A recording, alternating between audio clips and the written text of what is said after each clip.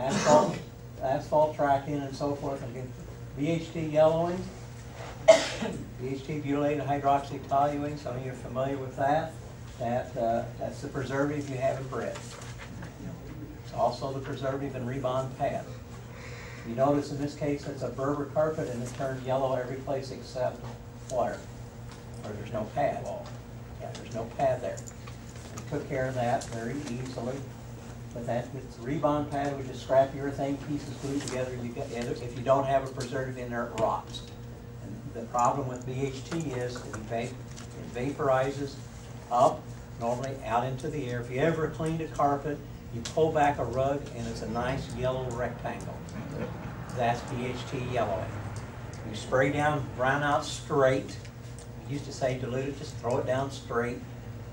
Work it in, leave it about 20 minutes. You should see it disappear if that's what the problem is. And then take one quick pass, because that's too much brown out to leave, and it's normally gone. If it stays, and that's a rubber-backed rug, that's irreversible.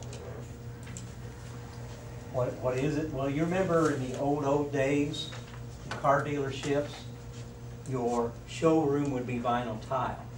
And where they kept the cars, what was under the tires, it turned it yellow. That's this. Vulcanizing involves a sulfur compound. Guess what it does to vinyl and vinyl asbestos tile? Turns it yellow. You take a knife and scratch through it, and you discover it's not on the surface. But how about, this is how many of you have ever had asphalt track in from parking lots where it's turned, and what color is the problem? Yellow. Yellow. Yeah, it turns yellow, but what color of carpet is a problem? Blue. I don't know why. Gray too. Light gray is number 2. Blue's the worst. I don't know. Does that mean if this carpet was a carpet like this that it's not there? No, it just simply isn't visible. It's there.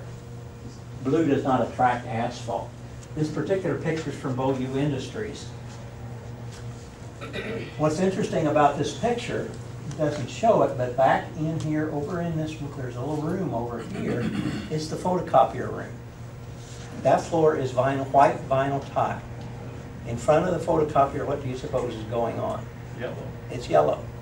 And I took a knife and scraped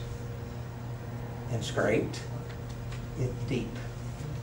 Because I thought, well, maybe if it's just yellow, the floor wax, maybe we can get this off. Oh no. It's gone all the way through, react with the vinyl. So do you suppose this is hard to get off the carpet? Yes. Yes, we took a rotary form machine with a very stiff brush. We applied TLS 2000 mixed with energy. Energy is a solvent. It smells just like bug spray. We can mix that with pre-sprays where we have some kind of an oily material. Scrub the living daylights out of it. We thoroughly extracted it out. We applied, if I remember right, ERA. And we told the customer, you'll probably have to replace this eventually anyhow. And by the way, what's missing on this carpet that should have been there? It should have been a walk-off mat. About 10, 12 foot. That would have helped the problem a lot. The problem with walk-off mats is a lot of people think this solves the problem and the walk-off mat becomes the problem because they don't clean it. So what was the point? And the walk-off mat will turn it yellow too if it's Yeah. not picked up.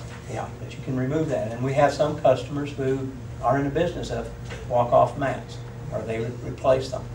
Energy with TLS 2000, or if it's a restaurant, Crozine. Buffer, low pile only, extract.